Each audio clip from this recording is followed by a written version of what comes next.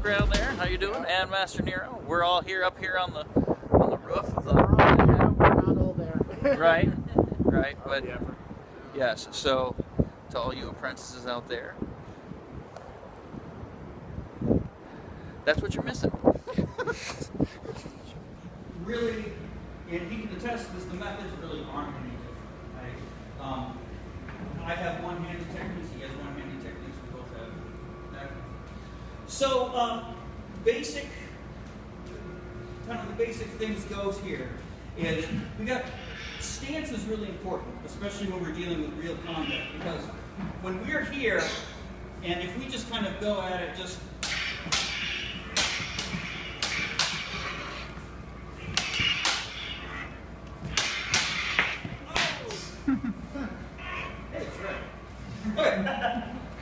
Okay, so as you see here, like he has his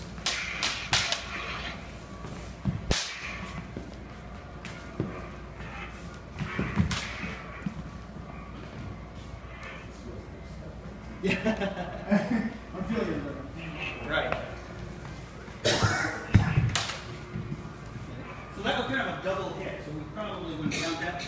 But when we start, you see, we just kind of go at it and we're going there. You notice that most of our strikes, though, are short, right? They're that shin type of thing. Because that's probably the most likely that you're going to be using in real combat most of the time. Now, if he comes in through, right? So, do it again. Got full speed here. Boom! And there. What happens if you turn this way? As he comes in over here, not only am I parrying, but I move off the line of his weapon, right? So actually what I'm going to be doing is I'm moving kind of diagonally over to here to get him there. Now, the reason we do behind the back like this is because sometimes you get what's called a passing maneuver, where he's going to basically run past me, right? Attack me, get me to parry, run past me so that he can have access to my back. And so what he'll do is I come in, just run right past me and then get me in the back of the head. So I come in like this, and now when he's here, since I got the shield back there, so go ahead. Right? So he comes in, and then that's right there. Now if he comes in like that again, right? Sorry. Don't worry, we'll fix it in post. Move away from the water. Okay. If he comes in like that again, that bit right there that we did right there, okay? That's called the bind, and that's one of our major controlling things. So when you're doing your spins like all of this stuff actually does come from real martial arts, right? There is a use to using the spins here. Perfectly, if he just squares off and he's going to come in with one of his touches, and usually he's going to come in and it's not going to work with his sleeve. Okay, ready? And I come like that. Keep coming, right? You see? This, if I keep it right on my center line, and as he comes in,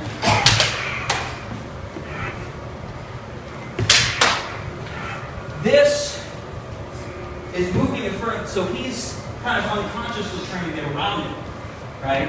So that can do a whole lot. One of the things that I just heard somebody say, don't square your hips forward when you do this.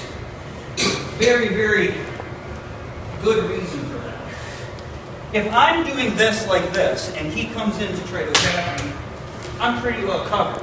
If I'm like this and he just comes for my head, keep coming.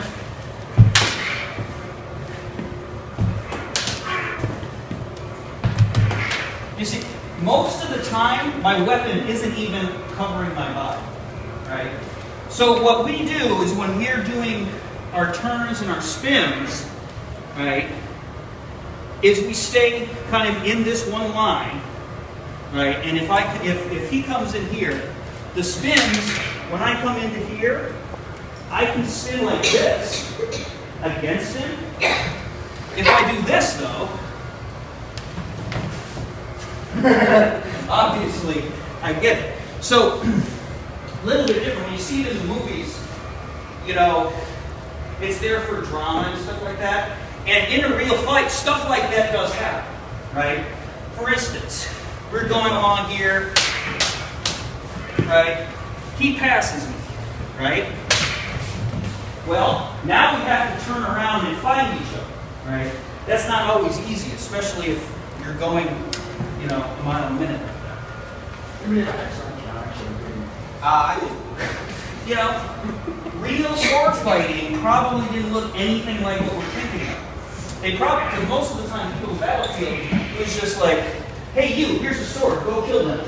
You know, that was it. Think 300. You know? And then, well, block, hack, slash, kill. No, not this one. Right, except instead of Spartans, you have just random people you picked up off the street. Right? Because you would be conscripted. Right? And then the knights would stand behind this wall of fire that would go in. Operation Human Shield. Exactly. Operation Get Behind the Curtains. You don't want to be in the band. Oh, Right. Yeah. So, the thing about if you're doing staged combat, what you have to remember is that it's supposed to replicate real combat. Real combat doesn't look good on the film, okay? So you have to kind of like exaggerate the things that you're doing. But as a martial artist, or somebody who does sword work, right? When I see a fight and certain things are broken, it's done for you, right? Like, I mean, I don't know how many people I'll anger here, but I consider all of the prequel lightsaber fights garbage. Because they're standing so far away, and every 2 seconds they do this.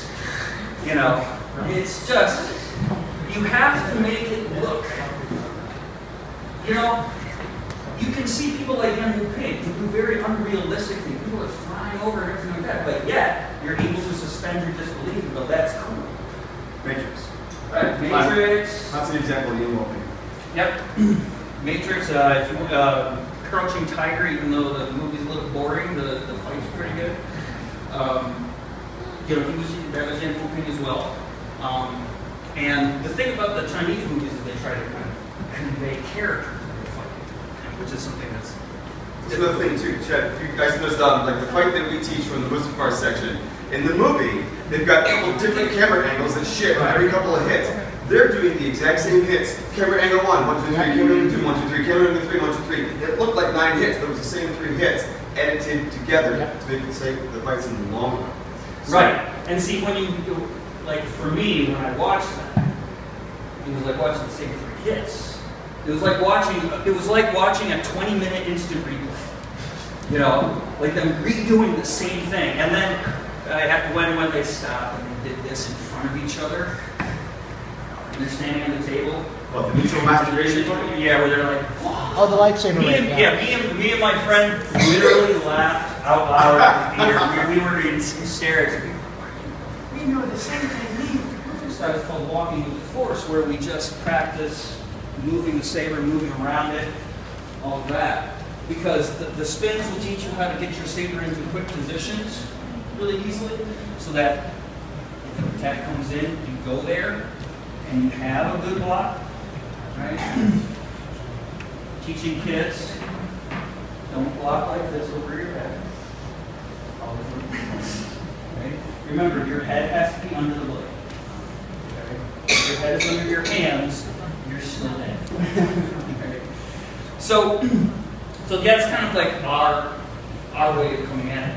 The drills and the exercises and all that kind of stuff that we have on there are applicable to really anything, because it's all about, you know, being able to use this weapon the way you intend to use it, right? You can make it do what you want it to do, right? So that's kind of it in a nutshell. Anything to add from here? I just spoke things with early 6. Yeah. That's not tomorrow. I come from a fencing background, so it's I like to and yet similar it is. Because it's so diluted from, martial arts and real combat, and so you really just get the most efficient things without any of the extra. So it's, in a way, it has its, drawbacks or whatever, but so I tend to definitely see a lot of the aspects of what he teaches and kind of go, okay, like I have an analog for that, it makes sense. So You have a what for that? analog.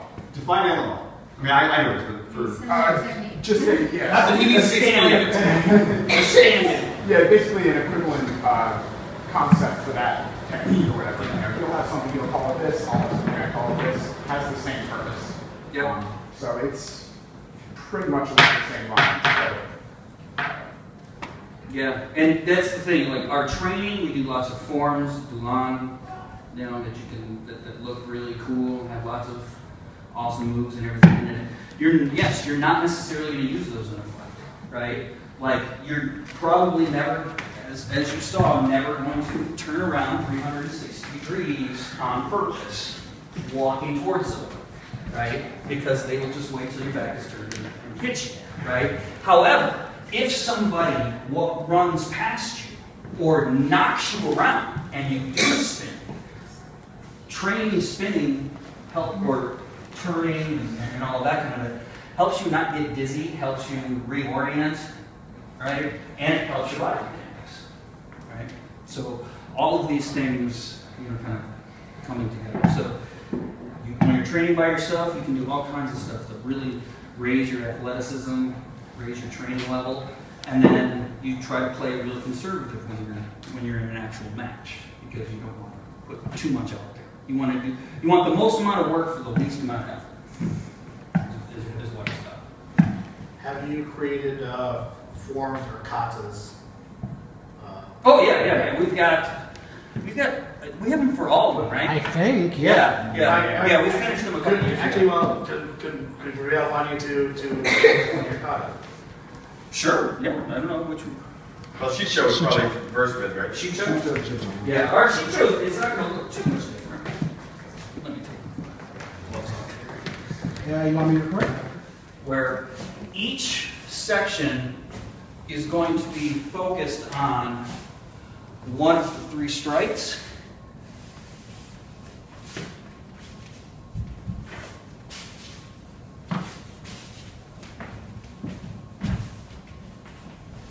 And then starting to put them together.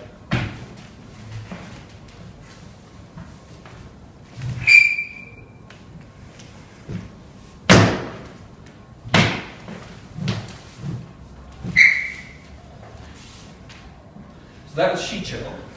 Actually, a question. Yes. Actually, the very opening was it completely independent development? It reminds me of the openings of movies where.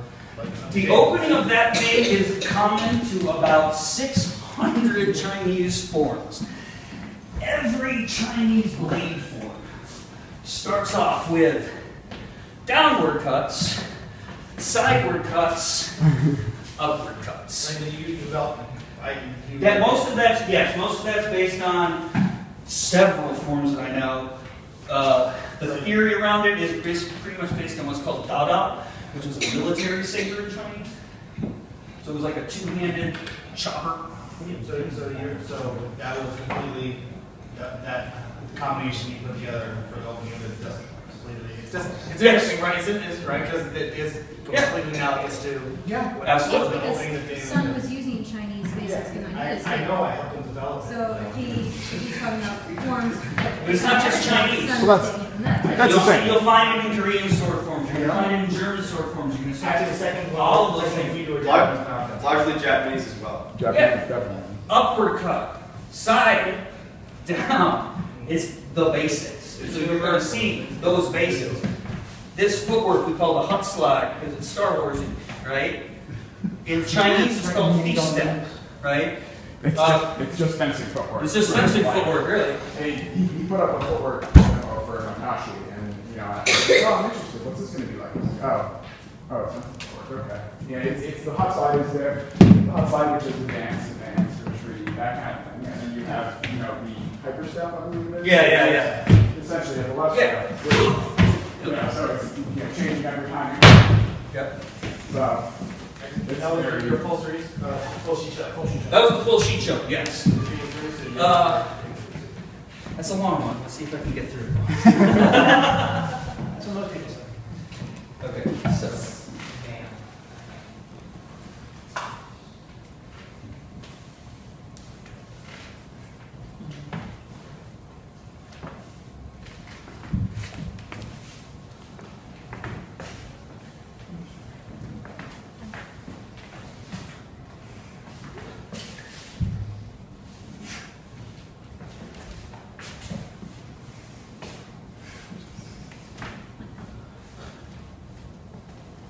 Whoops.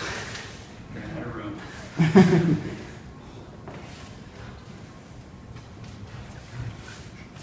Oh, sleeves.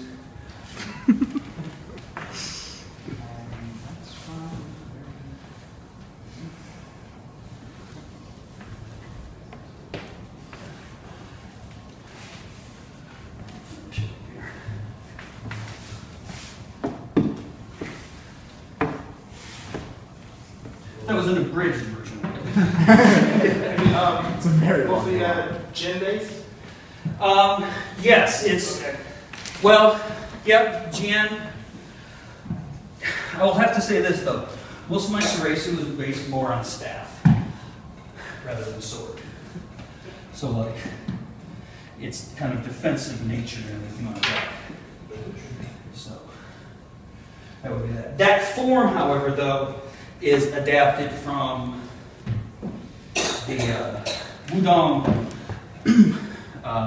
13 sword from Yamasan, which is but if it wasn't after a full day of Comic-Con, I'd be